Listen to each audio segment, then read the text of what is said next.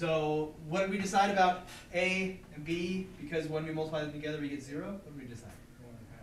One of them has to be 0. Do they both have to be 0? They could be. They don't have to be, but one of them has to be 0. Why does one of them have to be 0? Because you have 0 for an answer. Natalia, what do you think? You catching on to that? Yeah. Why does one of these have to be 0? Why? Yeah, why? Because it equals 0 and you can't multiply something and have it be 0 unless there's a 0 involved. Perfect. Unless there's a 0 involved, we'll never get 0 by multiplying. It's not like we can multiply 1/2 times 2, right? That's never going to be 0. That's 1. There's just no way to do it. One of them has to be 0. So A equals 0 or B equals 0. Either one is fine. Well, here's our A. That whole thing is A, the thing that Branson circled. And the second one here is B. So this A equals 0. A equals 0 becomes y plus 9 would have to be 0. And B equals 0 becomes y minus 1 equals 0. One of those has to be true. And we'd subtract 9 from both sides to solve this equation. So what we wind up is 2 different equations that we solve for y. Add 1 to both sides in this equation. So if y is negative 9, or if y is 1, then we get 0 as the answer. We can prove it. We can verify that definitely we're right about that. Because let's just plug negative 9 in for y.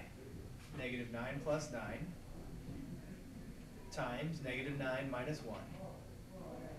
Negative 9 plus 9 is 0 times negative 10. Definitely is 0. 0 times negative 10 is 0. The only other way that could happen is if the right parentheses was 0. That'll happen if y is 1. 1 minus 1 is 0. And there's no other possibilities because there's the only 2 things being multiplied together are right there. And the only way to get 0 is to multiply by 0. Making sense? Yeah. Okay. Next is number 13. It's snowing or is it raining? It's good. Willy Wonka? Oh my gosh, really? Well. Was that was off the movie, right? That was what? That was off the movie, right? Yes. Is it snowing? Is it raining? Is it pouring? Or something like that? You got it. It's snowing, it's pouring, it's raining. That's not what it is. Okay, so once again, we have, Cameron, show us the 2 things. He's going to circle them for us. Nice. So great is his desire to circle things. Who doesn't? There you go. Jackie Boston. You can touch it with your hand. It's not going to mess it up. He left already. He has his own band, his solo career. Yeah. Yeah, he's saying get better. All right, I'll circle the 2 things, kind of. That second one's pretty good. Yeah. That first one, I'm just going to clean up the first one just a little bit. There's the first one. There's the second one. You had lawful practice tonight. This is years more. So there's one thing. That one thing is like A. This other thing is like B. Either A is 0 or B is 0. So we get to set up these 2 different equations. Just imagine the guy who came up with this was pretty pleased with himself. It's fairly clever. From getting from here to there requires a pretty strong statement of logic that one of those things has to be 0. You turn one equation into 2 equations, and I leave you to solve both of those equations. 5 over 2. Oh, it's a 5. I thought those were G's. I was like, what's happening? Jeez. My apologies. Jeez, those are 5s. My apologies. My apologies. Okay, so we subtract 5 from both sides. 2y equals negative 5. Divide by 2, negative 5 halves. My 5's definitely need some work. I don't think they're going to get any better because I've been working on them for like decades. This is what they look like. Here we're going to add 5 to both sides. You get 7y equals positive 5. Divide by 7. Y equals 5 sevenths.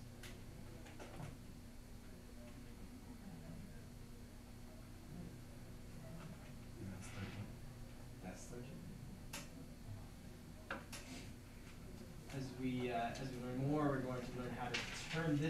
equation, say this one, right? Just start here, turn it into something that looks like this or this, and solve it that way. Solving by factoring. Just as a quick preview, it would look like this. X plus 2 times x plus 3 equals 0. Then x plus 2 would equal 0, or x plus 3 would equal 0, x equals negative 2, or x equals negative 3.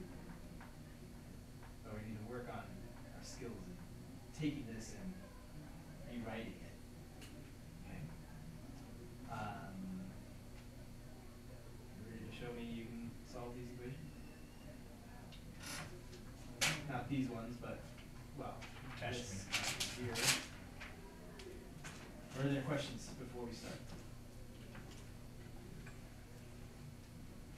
Okay, well, so you got a piece of paper. And first equation, you have x minus 2, there's one thing, times x minus 3, there's a second thing, equals 0.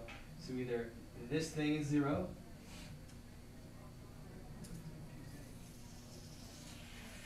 or this thing is 0. Add 2 to both sides, x equals 2. Add 3 to both sides, x equals 3.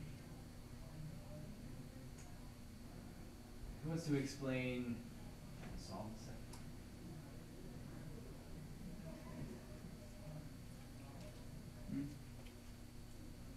Well, I guess I'll give it a shot. Give it a shot, okay. Okay, so for 2x minus 5, Mm-hmm. the first one right there, That first one. you gotta, so you gotta add 5 to 0, so we, Well, first, let's set up that equation, right? yeah, set up that one thing. That one thing equation.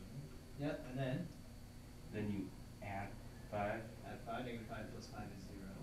Cancel out that 5. and you add 5 to the other side, and you got 2x equals 5. Right? Now you wanna divide x by 2, Mm-hmm.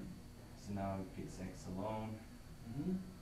Now you got x equals 5 halves. Perfect.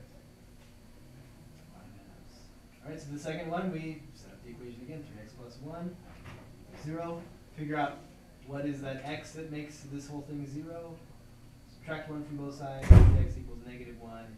Divide by 3x equals negative 1. What do you guys think? Does it make sense?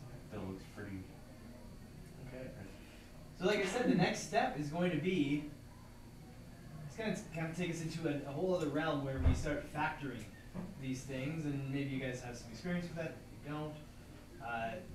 But like I said, it's a whole other thing. We multiply them together. To undo that and to factor them is a bit of a tricky deal. So what we're going to do today is, since I feel like that's a good round, bit of knowledge test. We're going to have a quest next class. Okay, so I'll get you some reviews after I can print them out. All right, please just go over them and